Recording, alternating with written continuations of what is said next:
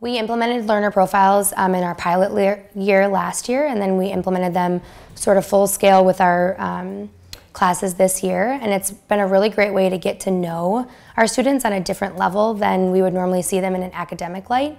So we learn about the things that they're great at. We learn about the things that they internally feel is a struggle for them, and then ways that we can talk about to overcome them. We learn about a goal that they have.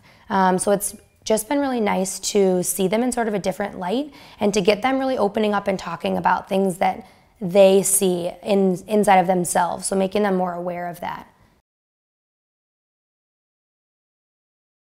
This whole talk was made by Ms. Collins and Mr. Frenheim.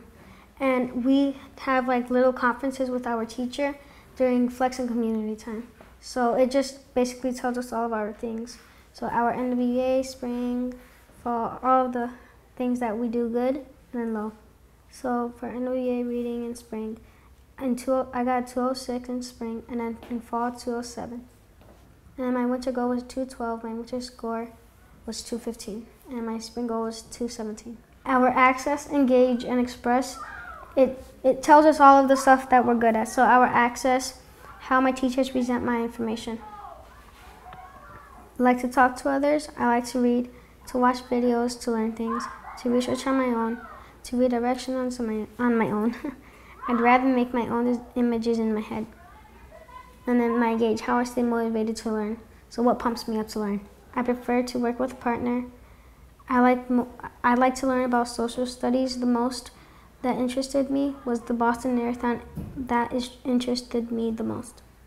I get interested in something when I read about it, then I want to read more. I stay interested by researching and studying topics that interest me. And I express how I show what I know. What do I like to create? And then I prefer to use technology right now.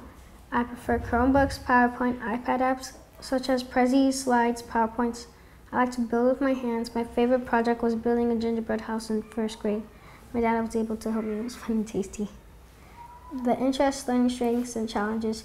Its interest is like what boys like hockey, baseball, like sports. Yep. And so that's what it's all about. And my learning strengths are I'm good with technology.